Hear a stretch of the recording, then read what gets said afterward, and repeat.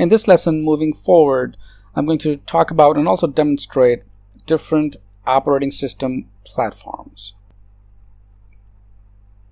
By its basic definition, an operating system is by far the most important software that runs on a computer. It basically manages the computer's memory, processes, as well as all of its software and hardware.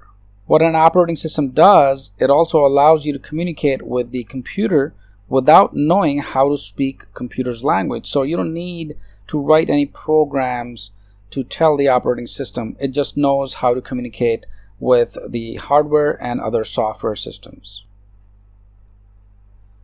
There are several operating systems out there, and I've listed a few of them. For example, there's FreeBSD, NetBSD, Open. There's Linux, Microsoft Windows, by far the most popular. We have the OpenVMS, the Mac OS, one of the other operating systems by far is also one of the most popular ones out there. And then of course we have the OS2 and so on. So each of these operating systems, they have the same functionality as far as the talking to hardware and software is concerned, but the look and feel is different.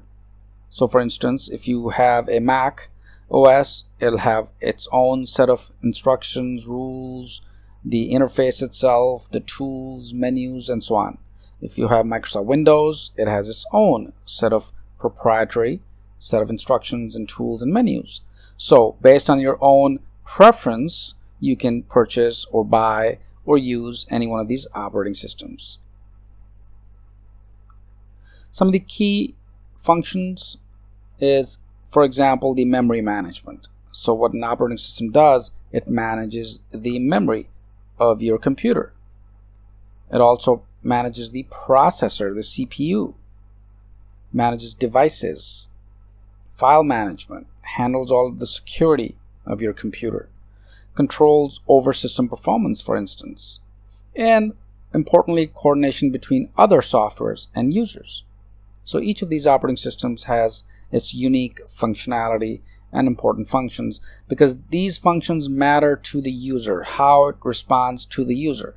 For instance, if the user were to use a certain function, the operating system is the one at the kernel level, for example, or the core level, tells the software how to get the message to the user. So think of this as being able to provide different functionality in a more efficient manner and easier manner to the user itself, because the bottom line is obviously the user who is actually using the operating system and other softwares and accessing different hardware within the actual computer.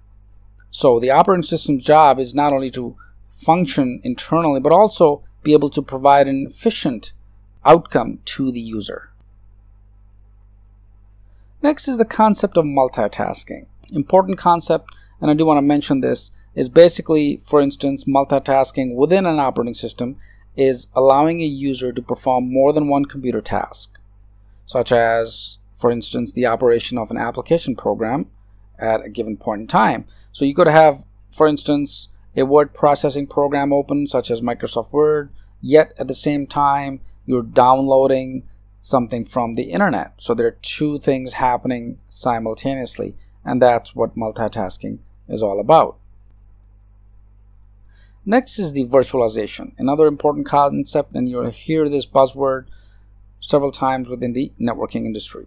So virtualization is simply the creation of a virtual rather than the actual version of something, such as an operating system. You can have a virtual operating system on your own computer, so you can run multiple OS on your computer or a server. It could be a storage device or network resources. So you can virtualize several things. So in this lesson, just briefly, I talked about different operating systems, functions of different OS, and then concept of multitasking and virtualization. Next, let me in fact show you different operating systems. I'm going to show you Linux and of course Windows, which I'm currently using. And I'll also demonstrate the virtualization so you actually can see how two operating systems can be seen on the same computer. So here, for example, I have the Oracle Virtual Machine or VirtualBox Manager, and it contains different operating systems. So for instance, I have the Linux, right, or the Kali Linux installed. It's actually an operating system by itself. Now, even though I'm running Windows, so for instance, if I were to just navigate to my Windows apps, notice all these apps are here, and I can simply navigate to my Windows and start opening any one of these programs on my machine. Similarly, if I go back to the Oracle VM VirtualBox Manager, here's Kali Linux. It's an operating system. If I were to select the actual Kali Linux, for example, and click Start, it's going to open up the actual operating system. And now that operating system has nothing to do with the Windows operating system. Now I'm operating here in the Linux OS. So this way, the virtualization is a powerful aspect where you can run multiple operating systems on your own computer. You can have Mac OS, you can have any other operating system, as long as you create different virtual machines.